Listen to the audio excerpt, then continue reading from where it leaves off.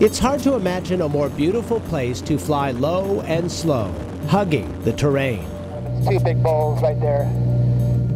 This is a place that returns the embrace to those who bring an open heart, a curious mind, and a burning desire to protect what is here.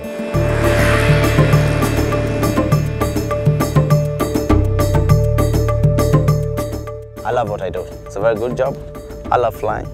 I love looking at the animals. I love the kind of job because it has a meaning. It's a job with a meaning. When we banked sharply over Africa's big, beleaguered animals, it seemed as if I could reach out and touch them. Sure, it's a thrill-a-minute, trunk-top level sightseeing mission, but there is much more to it than that. Listen to the pilots, George Mwangi. I think as long as I can remember, I've always wanted to be a pilot. Isaac Oyeli. It was my dream. Flying was my dream, and I can really tell you that I've come this far because of my own initiative. Moses Lelesit. I joined KWS in 1990, and before I joined KWS, I used to have a dream one day I'll become a pilot. Okay. For the pattern, when we come in... It's time to get to work. When Patty Wagstaff takes a student under her wing, she means it. That's where she briefs them before every flight, drawing lines in the sand to illustrate her points.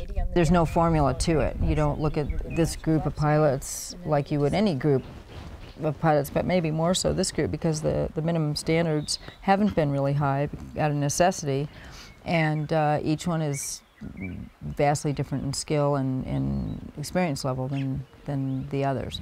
So we get a 1800 and check our mags. Some of them have very little experience, just have a basic private pilot's license, and they're given an airplane like a Husky or a Super Cub, and they're sent out into the bush to patrol a huge area, sometimes 1,000 square miles sometimes. They were eager at the ground school as well. And who wouldn't be, given the fact that teachers are aviation royalty?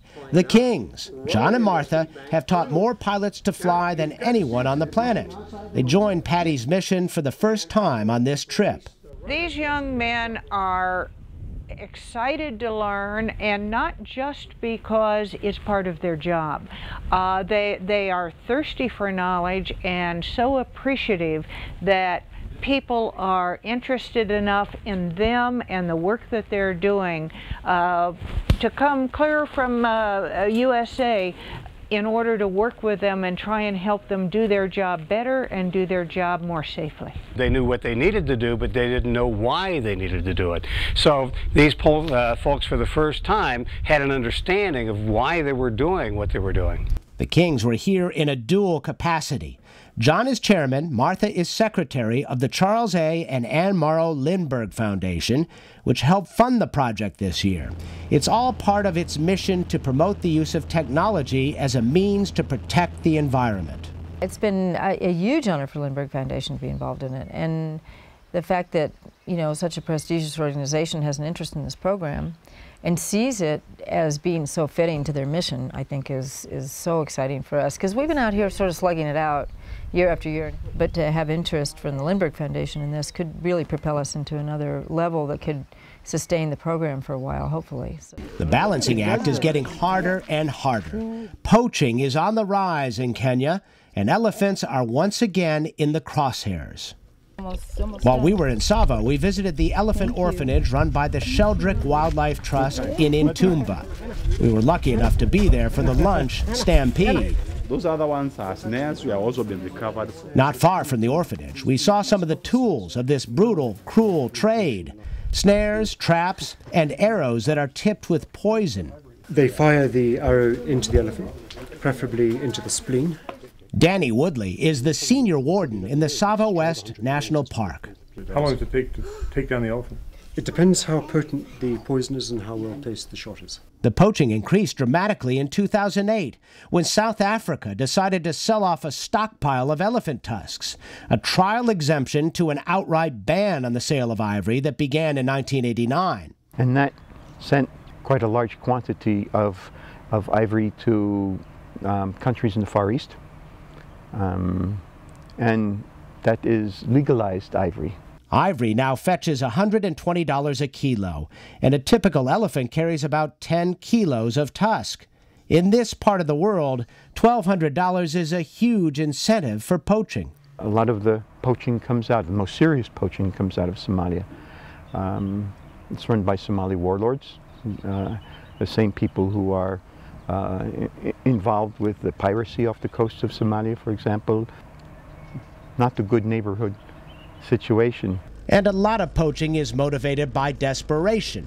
You've got people that are right on the ragged edge of staying alive. Safari guide, photographer, author, and biologist Mark Ross has lived and worked in Kenya for nearly 30 years. If I had 7 or 8 kids and I was starving, I'd probably be out there shooting. You're going to have to give me some good reasons or an alternative. And then, you know, I'd see it differently. Put this baby up. Mark is also a pilot who flies his clients to remote safari camps in his Cessna 206. He has a keen appreciation for the Kenya Wildlife Service pilots and their mission. The air patrols are vital. You've got such huge blocks of land that you cannot access any other mechanized way. You can't go by boat, you can't go by vehicle, you can't even go by motorcycle. You know, places like Tsavo, 10,000 square miles, Serengeti, 14,000 plus. Even the Mara, which is relatively small, is a 2,000 square miles of wildlife area. Aviation is vital. It's like putting a police car on an interstate. But everybody gets legal in a hurry. No speeders, no reckless drivers, nothing. They see the blinking lights on a patrol car and they behave themselves. Same thing with the bandits, with the poachers. They know there's a patrol plane, they see it flying by and they say, not this week. When the pilots spot heavily armed poachers, it can get very hairy very quickly. They had laid an ambush. Lucky enough, those guys got into the ambush. A shootout ensued, and actually we lost 3 rangers, and we were able to kill the bandits, and one was still firing at our team. Which is why it is so important that these pilots get the best training possible. That's the reason that I'm here. I mean, we have this amazing resource, this global resource that you find very few places in the world that's becoming more and more endangered, elephants and rhino and everything else that we fly over every day here, and it belongs to everybody. I do believe that the environment and wildlife in this country is a resource that belongs to the globe as well as Kenya, and I think if we want to keep it, then we have to pay for it. It's true. We are on a mission, a serious mission to ensure that we protect this wildlife for the generation of today and those to come. What these pilots are doing is incredibly important. It's not just about being a good pilot. It's about not only saving their lives, but, you know, and saving the airplane and not getting hurt, but about keeping the animals here safe. So we want our wildlife and we are happy that they're here. And actually we are going to do everything. That's why I'm taking the risks of, you know, being a flyer and just making sure that, I mean, especially as a warden, making sure that, you know, conservation continues. I mean, I'm going to play my beat.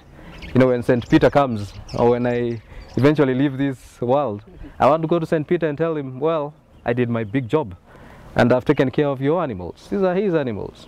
Yeah, and we are obliged to take care of them. Yeah.